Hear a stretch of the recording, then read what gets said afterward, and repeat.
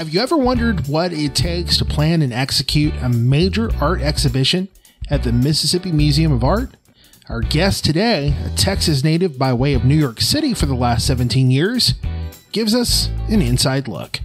Hey, it's Paul Wolf with a front row seat to conversations on culture from Jackson, Mississippi. We call our podcast Soul Sessions. It's the people, places, and events that make the city with soul shine. Today, Kaegan Sparks, the new curator at the Mississippi Museum of Art, talks to us about the significance of their latest exhibition, the final stop on a multi-state tour that focuses on the landscapes of an artist that everyone knows, Pablo Picasso. Kaegan is settling in and says she's traded the Big Apple for a cozy slice of Southern life. I am lucky to be renting a really beautiful historic home in Belhaven, which is was my big incentive for moving here, moving from a shoebox with roommates for my entire adult life to being able to live in a really beautiful home. So that's been a great perk so far. Honestly, I've been checking out some restaurants and met some people here and there, but really still finding my footing. Well, there's no shortage of good restaurants here, that's for sure. And no shortage of good people either. Yeah. Let's talk about your job at the Mississippi Museum of Art. When we hear curator, we think, hey, you're the person who is responsible for bringing all these awesome exhibits to the museum. Yeah, that's exactly right. So basically, a curator is a person who stewards and cares for a collection of artwork in a public or private institution, and or someone who creates exhibitions. So this involves devising a concept that could be a kind of theme, or it could be a deep dive into one particular artist's work, research, a selection of works that sometimes that involves soliciting loans from other institutions or private collections, and then designing the exhibition in cooperation with many other colleagues within a museum's staff that devise a kind of experience for viewers, a way of encountering art that might, teach something about art history or open up just a different part of culture that might not otherwise be available. So it's really a creative job, and I'm lucky to have it for that reason. So the Picasso exhibition that we're seeing on display now at the Mississippi Museum of Art,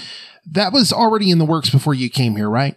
Oh, yeah, definitely. The Picasso exhibition is curated externally. So this is another thing that I do is sort of facilitate projects that might have leads outside of the institution. And so this exhibition was curated by a Picasso scholar from France, Laurence Madeleine, who curated the exhibition under the auspices of an organization called the American Federation for the Arts. And this exhibition actually toured throughout 3 different venues in the United States, and the Mississippi Museum of Art is its final stop. Picasso is one of those artists that I think everybody has grown up hearing the name. You at least have seen some of his works in different places, even if you're not super familiar with fine art. And so when the announcement was made, it was like, oh, wow, gotta see this one. Yeah, absolutely. So this is actually the first Picasso solo exhibition to ever come to the state of Mississippi, which was an impressive factoid for me. As I said, I'm coming out of a context where a Picasso exhibition is basically banal in New York City, but it's really quite a special opportunity to bring this world-renowned work to the Jackson community and the Mississippi community more largely. This exhibition is part of a whole slate of exhibitions that have been around the United States and Europe this year in particular, because it's the 50th anniversary of the death of Pablo Picasso in 1973. What type of Picassos will we see in this exhibition? It is an exhibition that focuses on Picasso's landscapes. So this is a pretty older traditional genre of painting that most people are somewhat familiar with. It features depictions of a natural or built environment. And within Picasso's oeuvre, this is not necessarily something that is highlighted often. It traditionally was a lesser genre compared to something like portraiture in the academic tradition that that Picasso was coming out of. And maybe for that reason, it hasn't been treated so widely in his work, but the curator was keen to emphasize how important this particular type of work was for him throughout his career. It was particularly important to the development of Cubism, which is the style for which Picasso is best known. That's around 1908, 1909. And then at other moments in his career, he really comes back to it frequently. And so the exhibition is organized chronologically. We see very early work that Picasso did while he was still in Spain as a teenager, all the way through a major painting that he created a year or two before his death. And it's organized roughly by place. So there's an opportunity to kind of engage with historical material, archival footage, as well as documents like postcards that give a kind of sense of the time and place and the setting in which Picasso was making his work.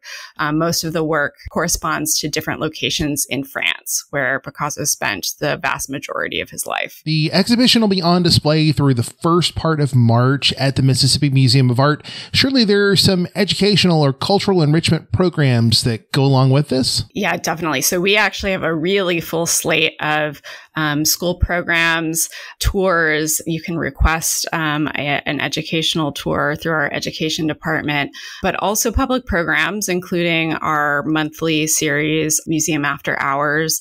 There will be a couple more of those. And I should mention that the exhibition is accompanied by a smaller exhibition that comes to us from the Mint Museum in Charlotte that features the work of Romar Bearden, who is a Southern African-American artist who in some aspects took cues from Picasso. He was a younger generation, part of a generation of artists in the United States that started making work in the 30s and 40s, dealing with, at that point, Picasso's looming legacy or soon-to-be legacy, his influence on American art. So this exhibition highlights a few of Bearden's works and their confluence or intersection with themes and styles that Picasso also engaged. What have you seen has been the reaction thus far to people who have come through and experienced this Picasso exhibition? I'm just starting to witness that because the exhibition just opened, but I actually just gave a school tour, and it's really special to see the excitement in the galleries and the questions that especially our youngest visitors are posing when looking at these works. And I think it's exciting to see work by a person who has such a outsized reputation as a kind of iconic reference point that is a household name, to actually see works that were made by his own hand. So I think it's a really unique opportunity, and we're happy to be able to offer it here at MMA. You know, we talk all the time about giving experiences as gifts, and what better time than to buy memberships to the Mississippi Museum of Art so that you get into exhibitions like the Picasso for free, right? Absolutely, yes. So the MMA's galleries are split between a long-running exhibition that features our permanent collection and these temporary galleries where we host rotating exhibitions. So those rotating exhibitions are typically only available through purchase tickets. But if you're a member, you always get free access to those exhibitions. So this is a perk that you would enjoy if you were to join or to give a membership this holiday season. My thanks to Kaegan Sparks, the curator at the Mississippi Museum of Art here in Jackson. Kaegan gave us a preview of future exhibitions coming in 2024, a deeply personal, very local exhibition of the archival works of Noah Satterstrom, inspired by his grandfather's time at the Mississippi State Asylum, part of the UMMC Asylum Hill Project. And there's an exhibition coming next fall of African American quilts gifted to the museum last year. As always, you can check for museum hours, special events, and more on their website. We've got a link in our show notes. Soul Sessions is produced by Visit Jackson, the destination organization for Mississippi's capital city. Our executive producers are Jonathan Pettis and Dr. Ricky Thigpen, and I'm our managing editor. You want to know more about what we do, about our mission at Visit Jackson? Head to our website. It's visitjackson.com. I'm Paul Wolf, and you've been listening to Soul Sessions.